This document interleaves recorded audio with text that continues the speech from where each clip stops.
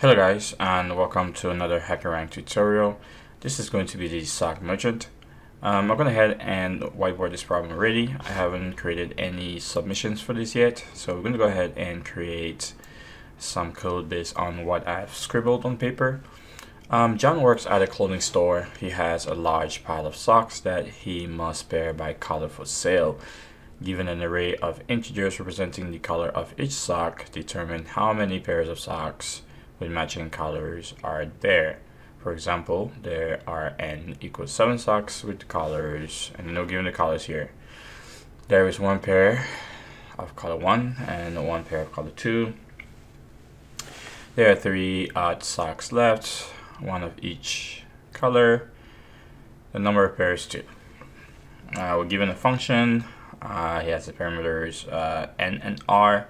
N represents the number of socks in the pile, and the color of each sock, right?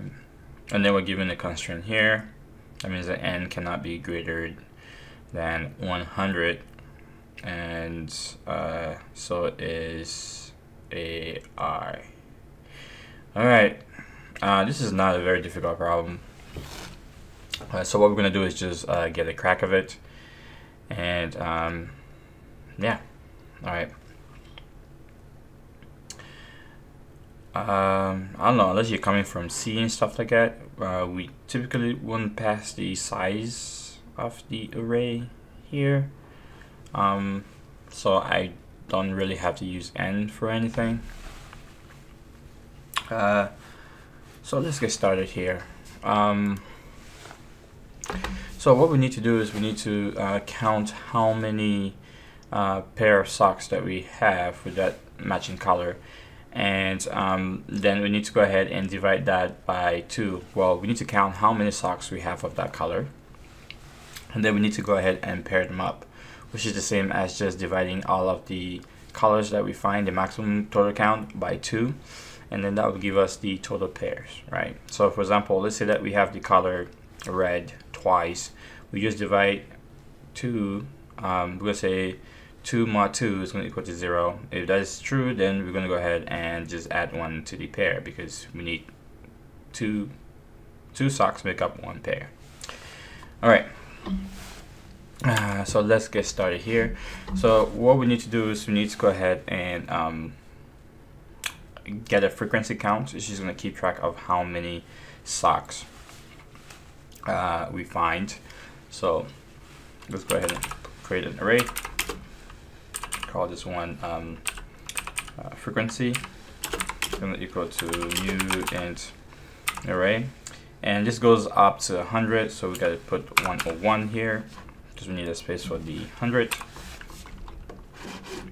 And then we need to go ahead and also create a variable for our that's going to hold the pairs. So I'm going to say int num pairs. I'm going to equal to 0 for now. So what we need to do is we need to go ahead and count how many colors of that sock. So we're going to go ahead and use a for each loop here. I'm going to say int sock in our array. And then we're just going to go ahead and count this. Going to say frequency, and then sock, and then we're going to count how many socks. Next, what we want to do is we want to go ahead and pair the colors up. So we need to go ahead and create another loop. I'm going to say for int let's do pairs in the socks that we counted earlier. This is going to be our frequency array. So num pairs is going to plus equal to, we're going to take the pairs, which is the total number of socks, divided by 2. And then all we need to do is go ahead and return num pairs. Right. And this should be it. So This is going to be a 2n solution, which is n All right, so let's go ahead and run this.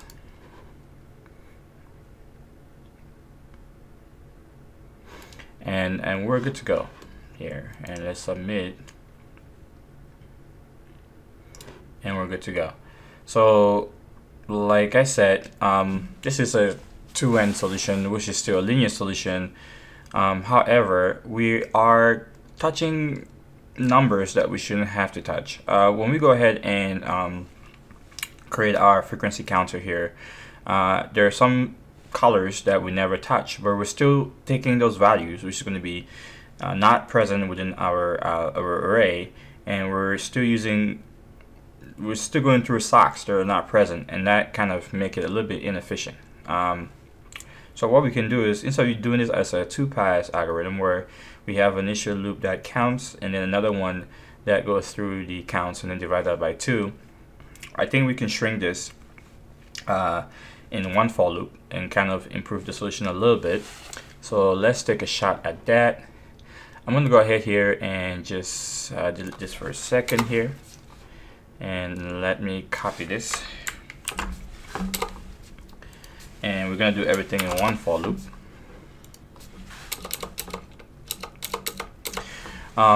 So we're going to go ahead and still keep our counter here. Let me use Ctrl V.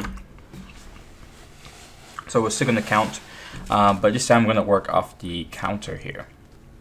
But as you kind of look at this this solution a little bit, you can see that we can run into a problem real quick, because we need to check to see how many pair of socks we have at any given point. We got to mod that by 2 to figure out if we have a pair or not, and then we can reset the number of socks found so far if it's not greater or equal to 2, right?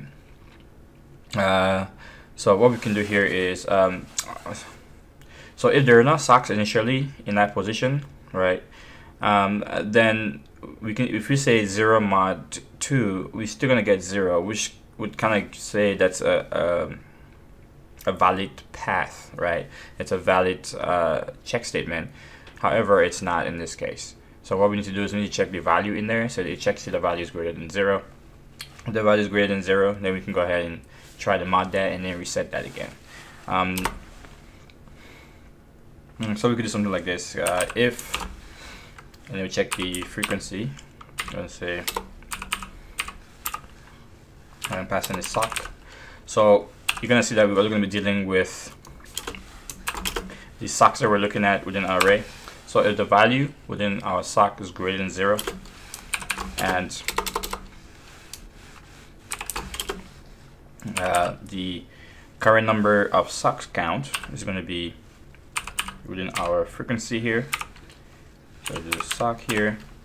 If that mod 2 is equal to 0, that means that we have a pair. So what we can do here is just say num pairs plus plus, and then what we need to do is we need to go ahead and reset. Then we need to go ahead and reset that value to 0. I don't think even resetting it wouldn't really matter. I don't think we need to reset it because at any given increments, we should be fine. We should be fine if we don't reset it back to 0. You know what? Let's take a shot at that and see. All right, and let's go ahead here and just return num pairs. So okay, so the reason why my thinking is that way is because, well, if the value is actually odd, then it's not going to be it's not going to give us a result. So this is not going to check out anyway. So there's no point of actually resetting the current value to 0 here. All right. Hopefully that makes sense. Yeah, this should work. Let's go ahead and run this for a second. Let's see. And that works. Yeah, so we don't have to go ahead and actually reset this back to 0, because if the value is odd, then it will never give us the right result here. However, if it's even, then we get that result. So we're okay here. Let's go ahead and submit and see if that also works. Alright guys, this will be it for this solution. I will see you guys in the next Hackerrank video. Have a good day. Bye bye.